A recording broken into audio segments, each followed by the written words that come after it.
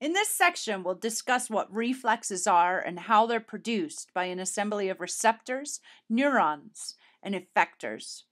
We'll also survey different types of neuromuscular reflexes and how they're important to our motor coordination. Reflexes are quick, involuntary, stereotyped reactions of glands or muscle to stimulation. The automatic responses of sensory input that occur without our intent or even our awareness. Sometimes the information doesn't even make it to the brain before the reflex elicits its effect. There are 4 important properties of a reflex. First of all, they require stimulation. They're not spontaneous actions, simply responses to sensory input. They're quick.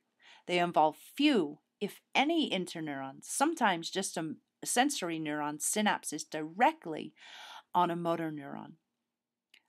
Reflexes are also involuntary. They occur without our intent, and although we can suppress them, they are very difficult to suppress. So it's an automatic response. They're also stereotyped. That means that they occur in essentially the same way every time. Most of us have had our reflexes tested with a little rubber hammer, where a tap to the knee produces an uncontrollable jerk of the leg. Reflexes can include glandular secretion and contraction of all 3 types of muscles. Some are learned responses, that is, conditioned reflexes. However, in this section, we're dealing with unlearned skeletal muscle reflexes that are mediated by the brainstem and spinal cord. They're called somatic reflexes since they involve the somatic nervous system and the muscles. The general pathway of a reflex arc involves somatic receptors in the skin or muscles or tendons. Afferent nerve fibers, A comes before E, so sensory information coming from the receptors into the posterior horn of the spinal cord or the brainstem. There's an integrating center, a point of synaptic contact between neurons in the gray matter of the spinal cord or the brainstem. This determines whether the efferent neurons will actually issue a signal to the muscles. After the signal has been integrated, might just be at the level of the spinal cord, an efferent nerve fiber will carry motor impulses to skeletal muscle to elicit a response when the skeletal muscles receive the signal. Let's first look at the muscle spindle. The muscle spindle is composed of stretch receptors that are embedded in the skeletal muscles. Remember, the proprioceptors are specialized sense organs that monitor the position and movement of the body parts. These are involved in the muscle spindles. They inform the brain of the muscle length and of the body's movement. It enables the brain to send motor commands back to the muscles that control a coordinated movement, corrective reflex, muscle tone, and maintain posture. Let's look at the general structure of it. We'll see that there are extrafusal muscle fibers. These are the muscle fibers that are not involved in the spindle itself. The intrafusal muscle fibers are the muscles within the spindle. The intravusal fibers are modified muscle cells that have sarcomeres and contractile ability only at the 2 ends. The middle of the fiber lacks any sarcomeres and cannot contract. There are 2 classes of intrafusal fibers.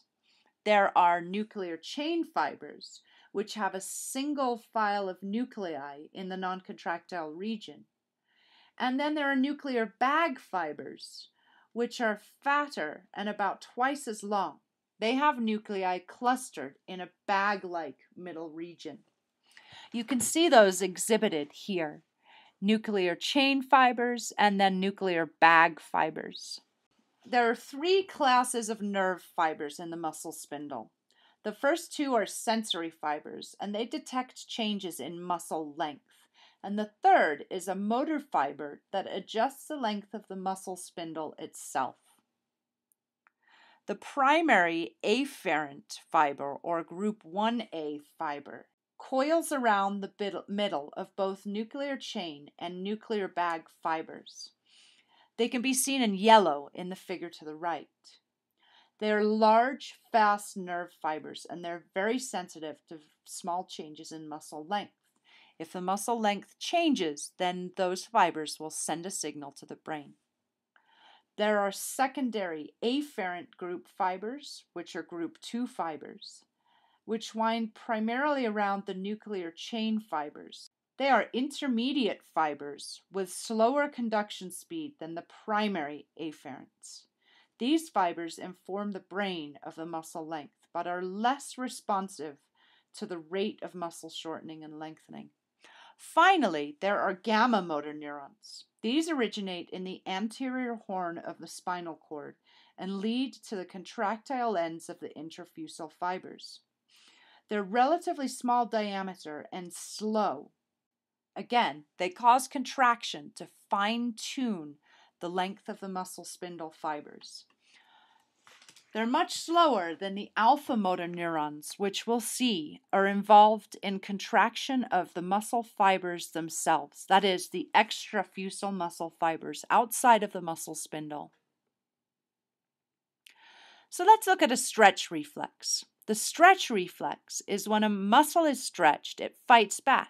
The muscle spindles are involved with this, and they cause a contraction which maintains increased tone and makes the muscle stiffer than an unstretched muscle. This helps us maintain equilibrium and posture, as well as stabilizing joints by balancing tension in the extensors and flexors, which smooths the muscle's actions. A stretch reflex is mediated primarily by the brain, so it's not strictly a spinal reflex, although it does have a spinal component. The tendon reflex is a reflexive contraction of a muscle when the tendon is tapped. The knee-jerk or patellar reflex is an example of this. This one is monosynaptic. It only synapses once from the afferent to the efferent neuron. There's no interneuron at all. When we test the somatic reflexes, it helps diagnose many diseases. The tendon reflex is one we use to test reflexes very frequently. We'll also see reciprocal inhibition. This is a reflex phenomenon that prevents muscles from working against each other by inhibiting the antagonist. So let's look at the patellar tendon reflex arc. It begins where we have an extensor muscle being stretched. When the patellar tendon is hit, the muscle becomes stretched. The muscle spindle is stimulated, and we'll see the primary afferent neuron becomes excited and sends a signal in through the dorsal horn of the spinal cord. Perhaps you want to diagram this as we go along. After all, it is one of the major components of the diagramming assignment this week. Once the signal from the primary afferent neuron reaches the dorsal horn, it stimulates an alpha motor neuron that will innervate the extensor muscle. Some branches will reach to the brain, and other branches will synapse on an inhibitory interneuron in order to allow antagonistic action of the flexor muscle. The alpha motor neuron stimulates the extensor muscle to contract, thus shortening the quadriceps muscle. So the hamstrings muscle needs to relax in order to allow that extension. So take a moment here to diagram out this patellar tendon reflex arc involving the muscle spindle. Consider the primary afferent neuron, as well as the alpha motor neuron and the antagonistic motor neuron that will innervate the flexor muscles of the hamstrings in this case. It's important to consider what's going on in the central region of the spinal cord. This assignment summarizes a lot of the information we've learned so far. Here we've got a dorsal root ganglion and a cell body in the dorsal root ganglion. This sensory information passing into the dorsal horn. The involvement of an interneuron, or a direct connection to a motor neuron. Many things are covered here, so spend some time and get this straight. Let's look at another reflex, the flexor or withdrawal reflex. This is like when you step on something sharp or touch a hot stove. You can tell there's a little bit more going on in here. Again, you're going to diagram this. So a flexor reflex is a quick contraction of the flexor muscles, resulting in a withdrawal of the limb from injurious stimulus. It requires contraction of the flexors as well as relaxation of the extensors in that limb. It's a polysynaptic reflex arc, meaning it has several synapses. It's a pathway in which signals travel over many synapses on their way back to the muscle. Here's the example. First, we step on some glass. The pain receptors in our foot send a signal up, all the way into the dorsal horn of the spinal cord. This will then be transmitted to many other regions using interneurons. The interneurons are going to synapse on the interneurons could be inhibitory interneurons or stimulatory interneurons. We need a stimulatory interneuron to innervate the flexor muscle and contract the hamstring, moving the foot off the glass. We also need an inhibitory interneuron to tell the opposing muscle or the quadriceps muscle to relax so that that movement is actually effected. Now, in addition, we need stabilization of the muscles in the other leg. So here we'll have a contralateral effect where the motor neurons in the extensor are going to be stimulated and the motor neurons of the flexor are going to be inhibited. We call this the crossed extension reflex. That is, we'll see the opposite effect in the opposite limb. For example, try touching a hot stove, or maybe not, but as you withdraw the one hand, the opposite hand will extend. This allows us to maintain our balance. We'll also see ipsilateral reflex arcs, one in which the sensory input and the motor output are on the same side of the spinal cord. That's what we observed in the flexor reflex. The flexor reflex was also an ipsilateral reflex arc. That is, the sensory input was on the same side as the motor output. A contralateral reflex arc was seen in the crossed extension reflex, one in which the input and output are on opposite sides. So the withdrawal reflex exhibits both of these types of reflex arcs. Sometimes we'll also see intersegmental reflex arcs. That's one where the input and output occur at different levels of the spinal cord. So now, spend some time putting together the diagram that involves a withdrawal reflex with a crossed extensor reflex.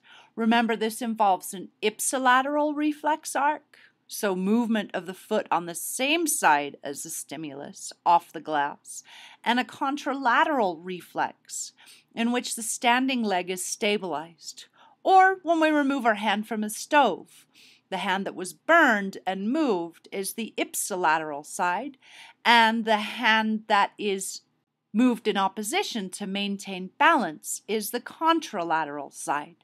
It involves a number of different interneurons. Don't forget the details: dorsal horn, ventral horn, interneurons.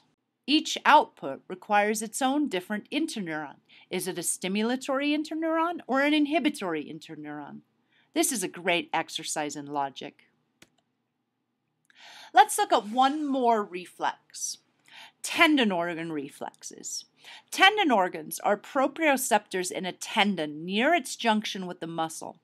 The Golgi tendon organ is the perfect example. Its 1 millimeter long nerve fibers are entwined in the collagen fibers of the tendon. And they also, like the muscle spindle, detect stretch. However, if the tendon is really being stretched severely, we could be in danger of snapping it. So in order to avoid that, the tendon reflex causes the muscle to relax entirely and drop the load that it's carrying. So the tendon reflex occurs in response to excessive tension on the tendon. It inhibits the muscle from contracting strongly at all and moderates the contraction before it tears a tendon or pulls it loose from the muscle or bone. We'll see this tendon reflex in powerlifting, when someone lifts a weight that's very heavy and they can no longer sustain that weight. It gets dropped instantly because the tension in the muscle cannot be maintained because of the inhibitory action of the tendon organs. So see if you can put this tendon organ reflex into place with maybe a biceps curl and fit all the pieces into a reflex arc like you did for the withdrawal reflex and the patellar tendon or knee-jerk reflex. Now, there's a number of different traumas that can occur in the spinal cord. Again, I'm not going to go into detail on this section. I'm going to leave you to explore it on your own, and perhaps someone would like to take on something to do with stem cell research and the repair of spinal cords. Another great topic.